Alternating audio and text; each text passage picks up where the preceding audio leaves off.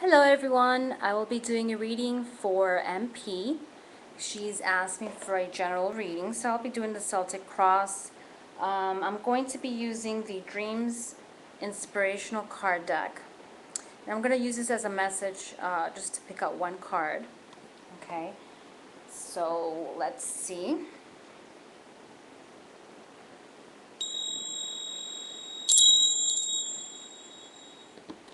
Okay, just a general message.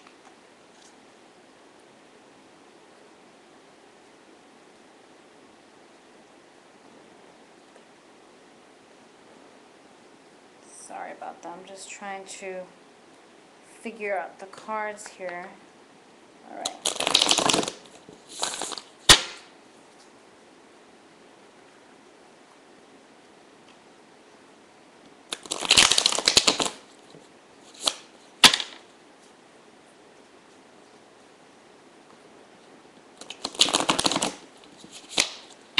Okay.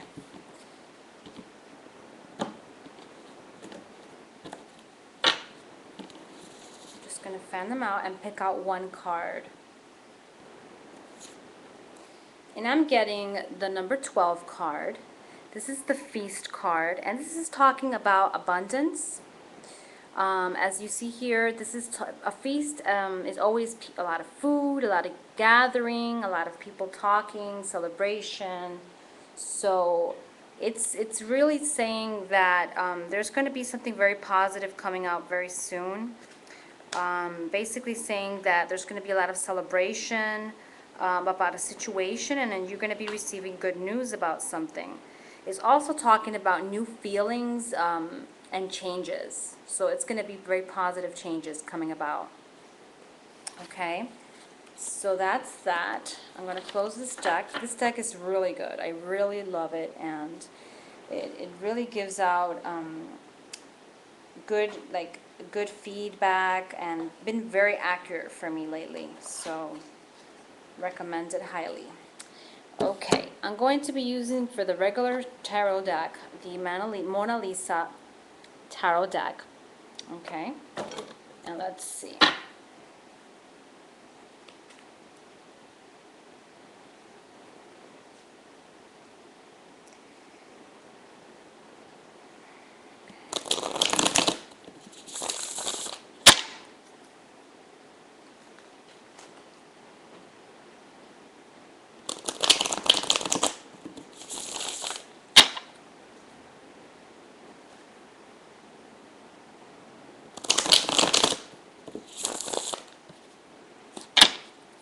Okay, then I'm going to break them in three, put them in one pile. We're going to start with the first card, which is the center of the situation right now. Okay, and the first card is the Lover's card. This is a card of decisions, having to make decisions about a situation. Now, I see a lot of people involved in this card. A lot of people are involved in this situation. However, I don't see anything negative right now in the present. Okay, let's see the other card that crosses it. But I don't see anything that seems negative in the card. It's just a lot of people involved in this decision that's going on right now. The crossing card is either an obstacle or it could be a positive card crossing this situation. And we have the Queen of Pentacles. Now, in this card, what I see is that basically it's talking about either you or you and someone else, okay? And it's you, either you and your husband or you and a special person in your life. And it's saying that you have to basically let go a little bit and trust a little bit more the other person that you're with. That's what this card is talking to me, telling me. Confide more. Basically, there's a lot of love in your love life right now. Even though this has nothing to do with, well, it has to do with the Lover's card because it's love. But it's also saying that even though this is talking about decisions, it's saying that this involves this other person.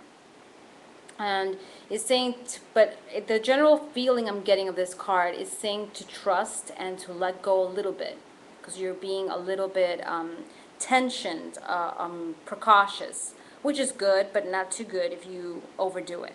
Okay, so that's what this is crossing. So it's saying in general you have a lot of protection right now over you in this decision that you have to make. A lot of support. The next card is the underlying situation. It could be something unexpected. It could be, in general, anything. And it's saying, this is the Death card. The Death card is always a decision. Also, radical changes. As you see here, there's going to be a lot of unexpected issues, and there's going to be a lot of things that are going to be changing. So there's going to be a surprise.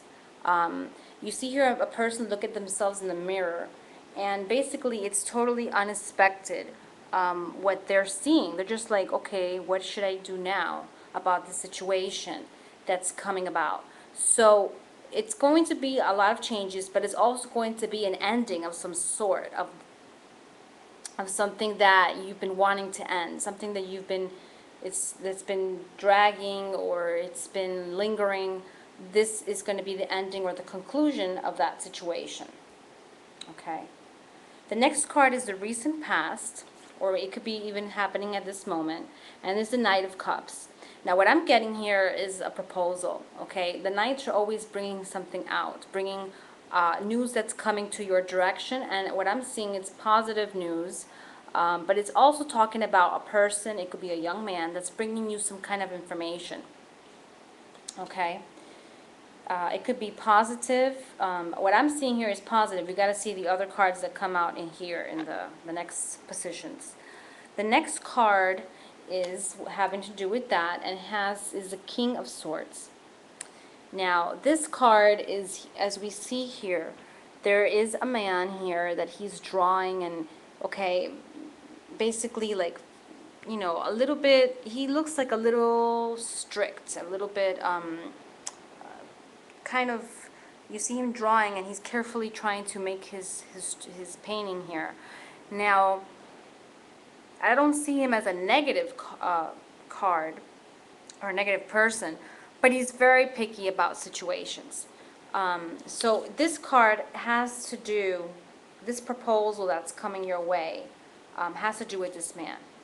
Now, all the colors that I see in this card are very vibrant. They're not negative. They're not dark or anything like that. So I do see a nice aura around this man, even though he's very picky and very, a bit like, has a little bit of a temper. Okay. The next card is the future, and I'm getting the Fool. Now, the Fool is always new beginnings, again, unexpected things. So there's a lot of changes that are going around you right now, because I do see a lot of major arcanas and very drastic major arcana cards. So basically, this card is saying that you're going to be receiving something. As you see, there's a person here. This man here, he is receiving he's receiving money, he's receiving, and he's blindfolded at the same time. And there's this person that's giving him something. So you're going to be receiving some kind of information that's unexpected, but at the same time, you're starting something completely new. Okay? So let's see what the other cards have to say. But so far involves this man. Okay? The next card is the aura of the situation, the environment around you, and I have the Moon. Now, the Moon is always a card of deceptions, trickery, so you have to be kind of careful with something that looks too good to be true, or that doesn't seem very like what you think it is. Okay, I'm going to end it right now because I'm running out of time, but I'm going to continue in part 2 of this video.